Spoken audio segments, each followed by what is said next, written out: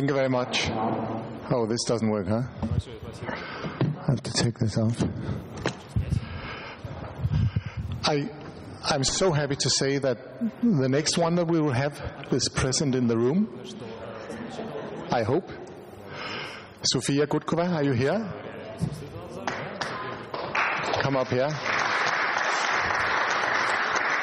Welcome. It makes it a bit more easy that you're standing here in front of us, huh? I don't know exactly what you're going to say, but I think it would be very interesting to hear your reflections on this new initiative. Huh? It's trying to pave new ways of distribution of Russian documentary, and obviously it's not only it causes problems to try new waves, but it was very clear that the fact that 24Doc is a commercial channel, of course, also means that although you need patience, we know that if you have to make a living from a new initiative, it shortens the period of patience. So I'm very curious to hear what you can say about your experiences with distributing Russian documentaries. The floor is yours. Thank you. So my name is Sofia Gutkova. I'm a producer. I'm here to present you the Moscow project, Documentary Film Center. First of all, I would like to thank the conference Docs Pro for that opportunity. And if you don't mind, I prefer to speak Russian because I'm Russian and I could be more persuasive in Russian. Thank you. У нас есть небольшая презентация нашего центра. We have prepared a short presentation of our center. I'm going to bring it up. Please just open it. I'm director of the Documentary Film Center. On the one hand, is a non-for-profit organization. We're just 1 year old. We're a young team. We have lots of plans for the future. As a platform, as a movie theater, we opened 3 months ago in June this year. Our goal, as stated, is that there were a theatrical platform. We were engaged in distribution of documentary to serve the goal of popularization of documentary in Russia. This is what our mission is about. The first project that we launched 1 year ago is the open screen. Vera Bolonkina, the general director of the 24Doc, is one of the partners in this project. This was a flagship project. The aim was to arrange free of charge screenings once per week, featuring different films, but they have to have one in common. That should be films that will raise discussion, that will trigger discussion, socially oriented, medically oriented films. Of different variety. So there were 350 seats in our room. As we launched the audience I heard that people would say that we're crazy, but this project proved to be very successful. We have had 7,000 people in audience. After the screening, we arrange a talk show which we stream in the internet, because the main partner in the project is Russian news agency RIA Novosti. We invite different people as speakers, depending on which is the topic of a film, a particular film. In the movie theater Lub Arcus, movie theater, that first was screened in Aurora, but in our hall we got 350 people as opposed to 80 people that came to see that film in that movie theater. We have different films, Russian, foreign films, new films, festival films. An American film about a young couple that got married, about their childhood, about their background, who their parents were, how they get employed, how they decide who is going to bring out trash. So very a real story, but both of them have Down syndromes, which would be unthinkable in Russia. The film resonated with lots of people. I got a telephone call the following day. A man called me to say thanks a lot for what you do. I'm a successful businessman, and my wife made me come to see this film, and I doubted what it has to do with this film, but on my way back from the theater, on the back seat of my car, my girl sat behind me in the car, and she was chattering all the time, and she said that while leaving the movie theater, I bumped into the girl who said that you're wearing a very nice dress, looking very much like the girl in the audience, and I understood, said that man who called me, that I treated that people with Down syndromes to keep a distance from that. But my little girl, my daughter, who got experience, or who got very close to that, is going to have a different attitude. So the crucial thing is to choose a very relevant, very acute topic, very hot-button topic, and to talk about it. Another project was a week of national films. Last week we held a week of British films, then we had a week of Finnish films. We're continuing this year based on a new platform. We're going to screen films as part of Israeli week. In February, we're going to have a week of Scandinavian films. Also, we're engaged in festivals.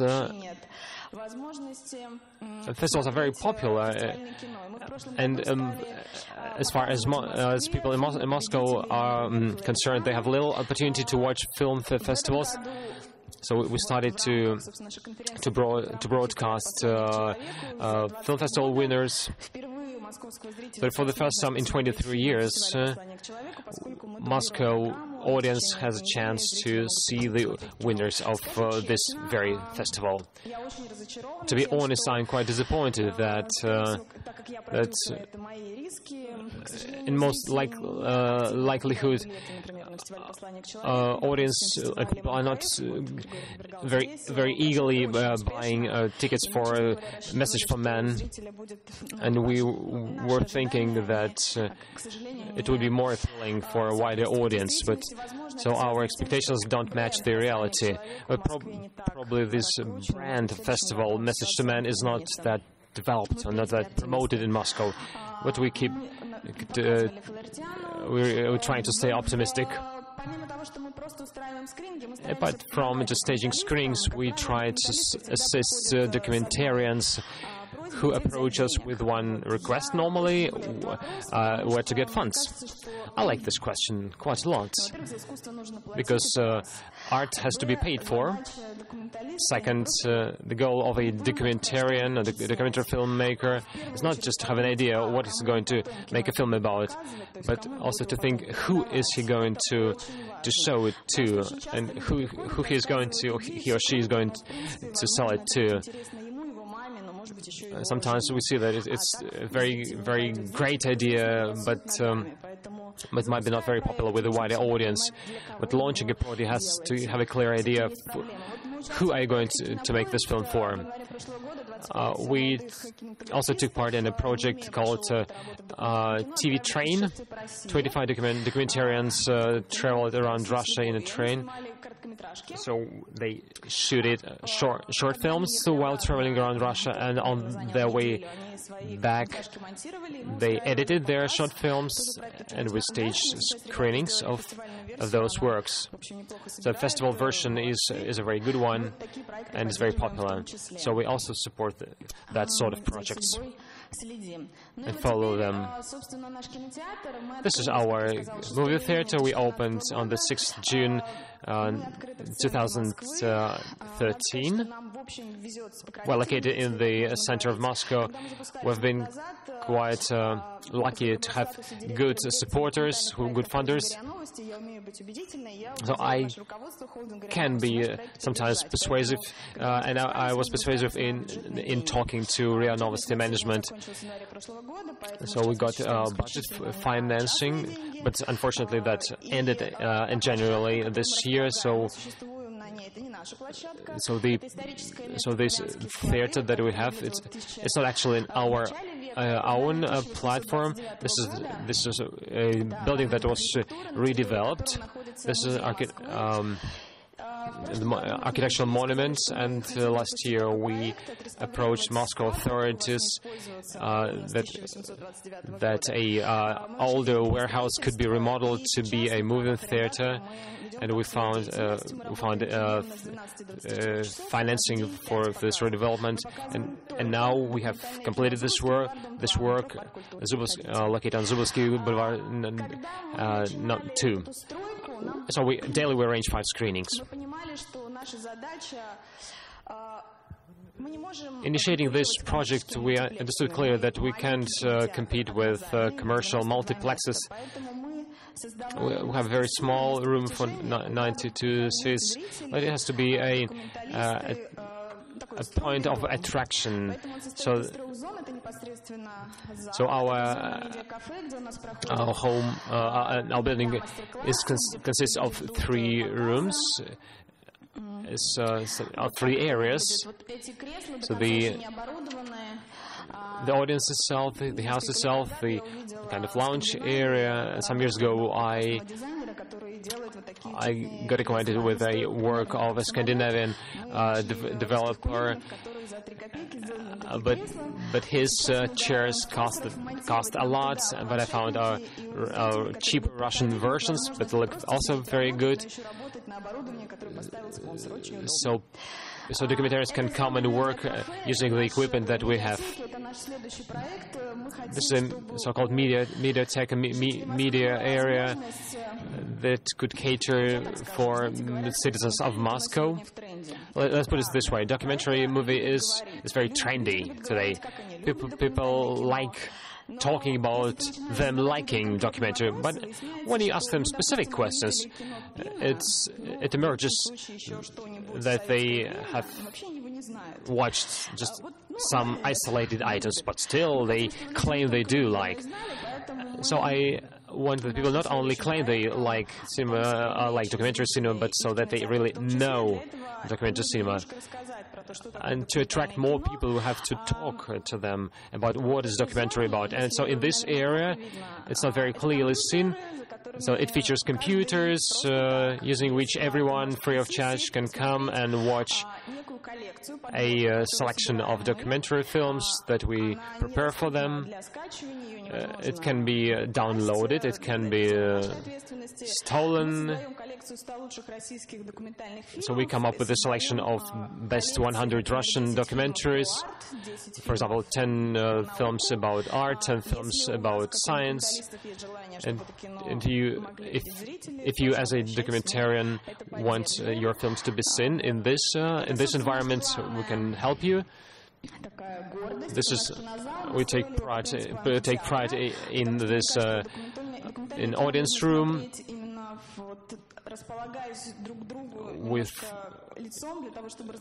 so it was like an amphitheater, like a Greek.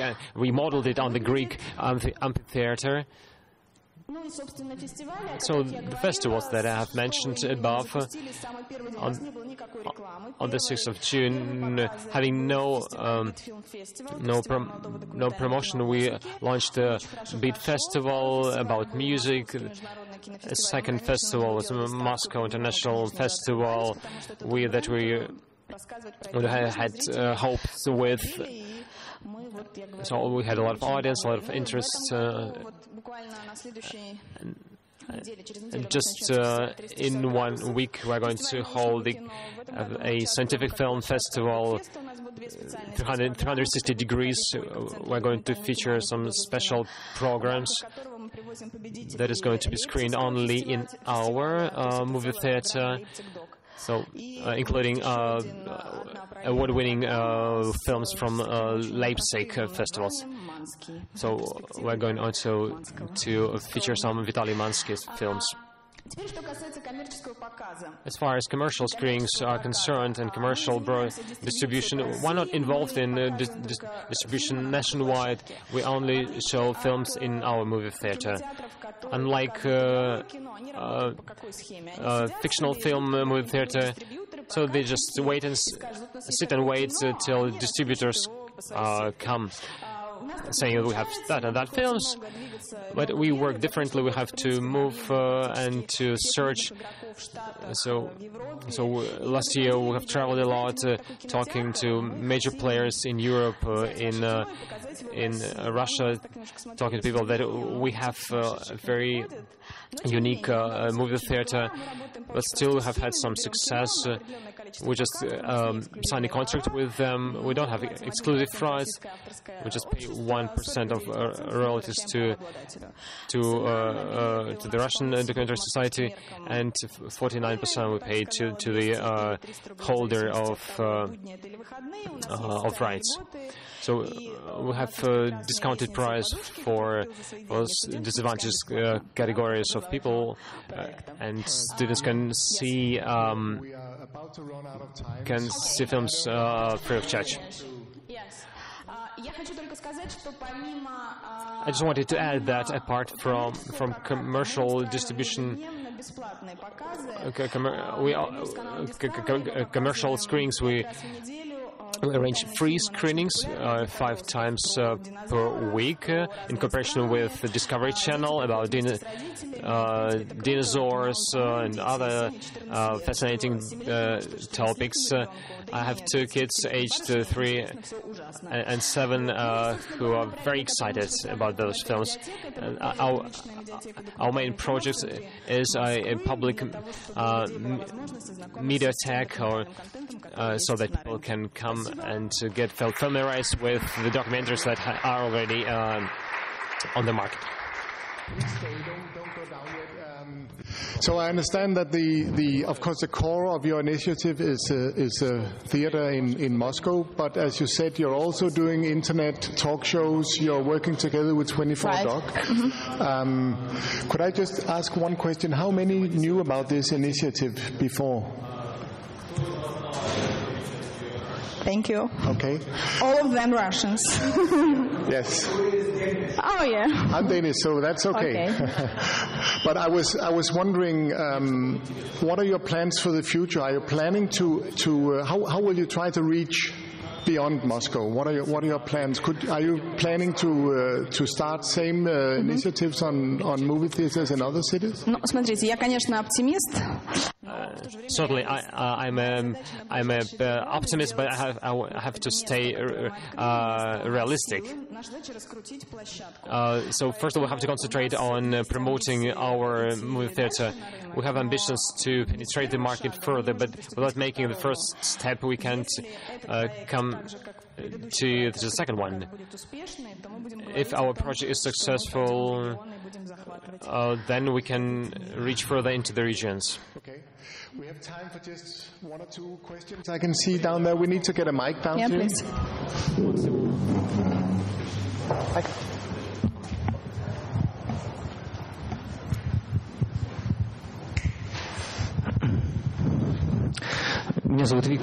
I'm Victor. I'm a producer from St. Petersburg. Sophia, thanks a lot. I can't digest it all. It's great. I heard about 10% growth, and you told about 1,000% growth, but on a smaller platform.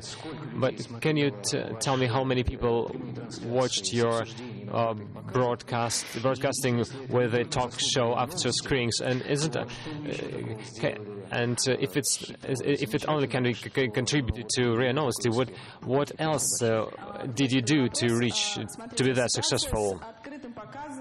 The situation with the open screens and with web broadcasting. It's prime time, evening time.